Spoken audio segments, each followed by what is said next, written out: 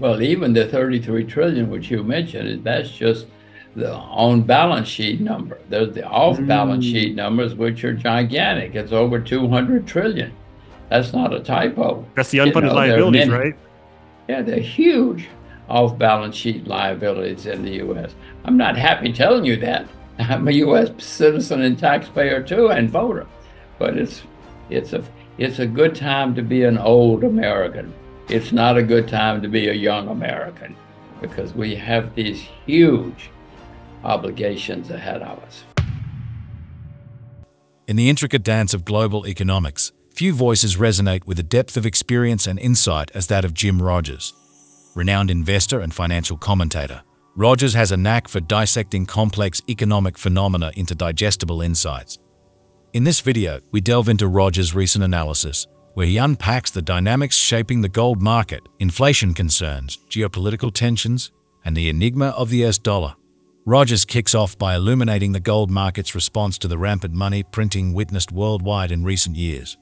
He emphasizes how the gold price, often considered a barometer of economic uncertainty, reflects the looming specter of inflation. As governments continue to flood markets with liquidity, savvy investors are turning to tangible assets like gold and silver as hedges against potential devaluation of fiat currencies. Central banks, particularly in Asia, are ramping up their gold reserves, a testament to the prevailing sentiment regarding inflationary pressures.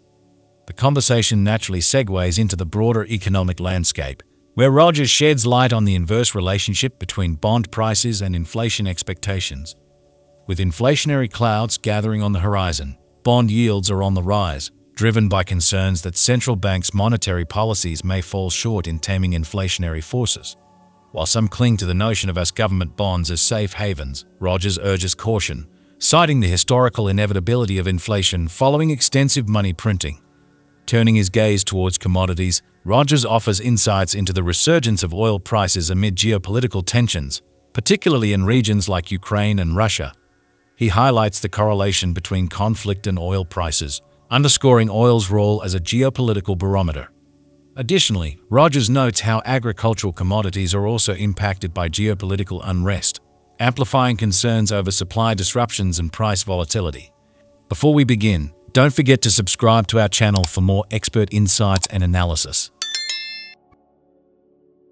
The gold market knows that there's been a gigantic amount of money printing all over the world in the last few years.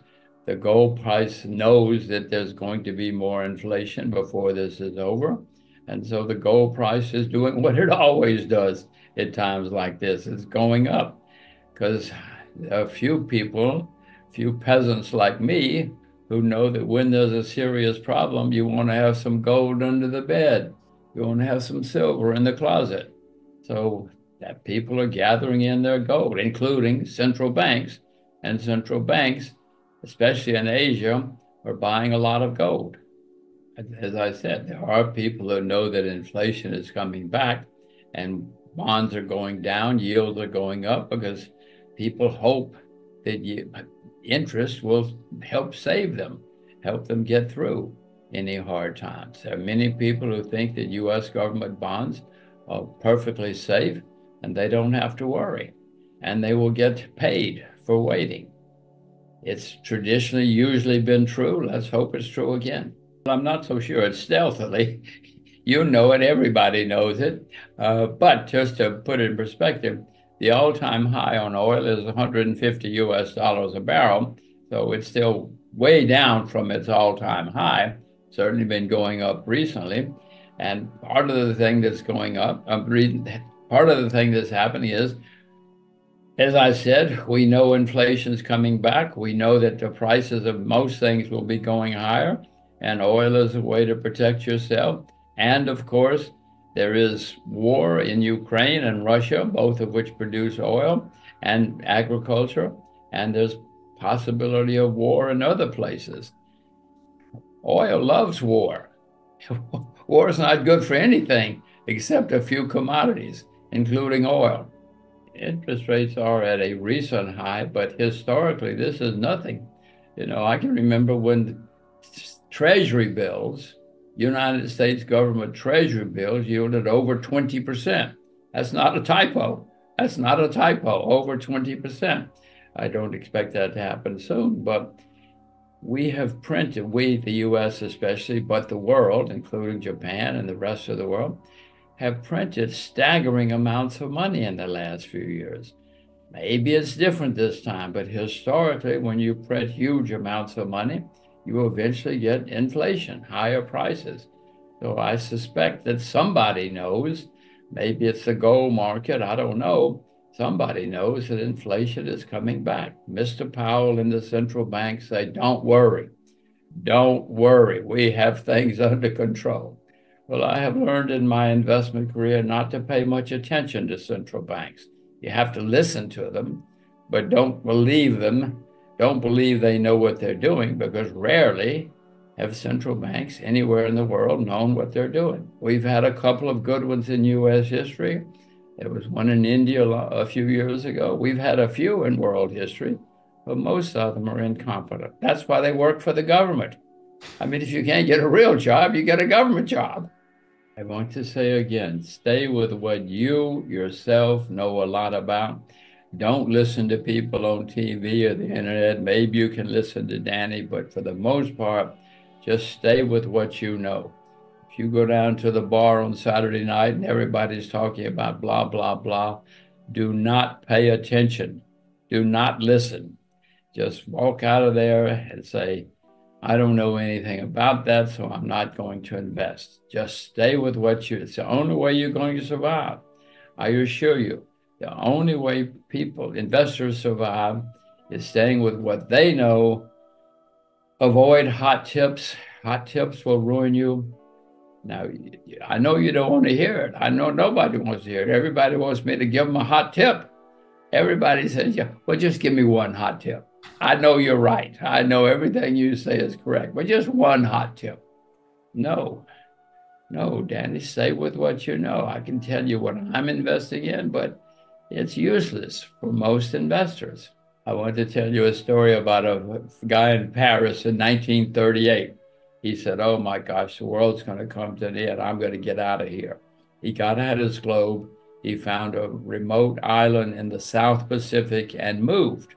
He left Europe because he knew it was going to end in disaster. The small island in the South Pacific he went to was called Guadalcanal, which you may know is the longest and bloodiest battle in the Pacific War during that time. So he was a genius, and it destroyed him. So, yeah, I can tell you lots of places to move, but remember the guy who saved himself by moving to Guadalcanal. Who knows?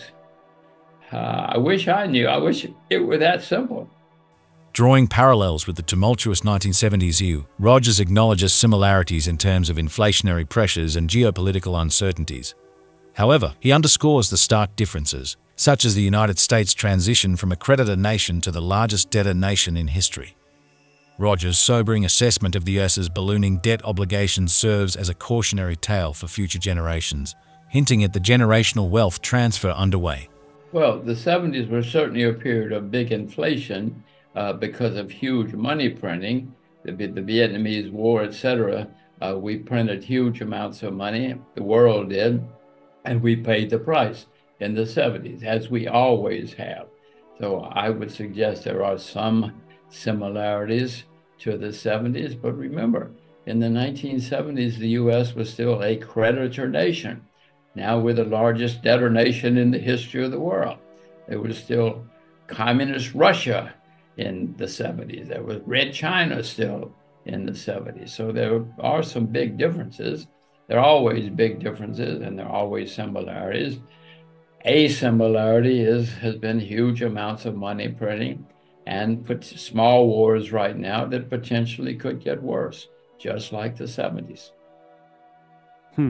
So I am not suggesting this is the 70s by any stretch, because as I said, the US is the largest debtor nation in world history now.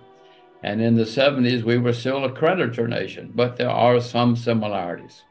Well, even the 33 trillion, which you mentioned, that's just the on balance sheet number. There's the off balance sheet numbers, which are gigantic. It's over 200 trillion. That's not a typo. That's the unfunded liabilities, right?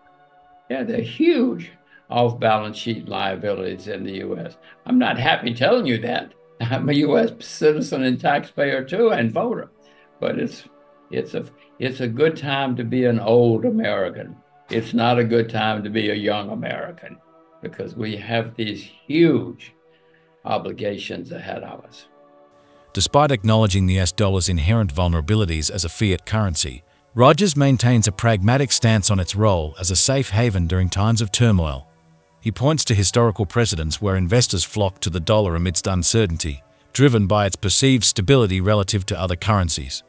However, Rogers remains vigilant, recognizing the need to reassess his positions in light of changing market dynamics. Well, I own a lot of US dollars, not because it's a sound currency. I just told you we're the largest debtor nation in the history of the world.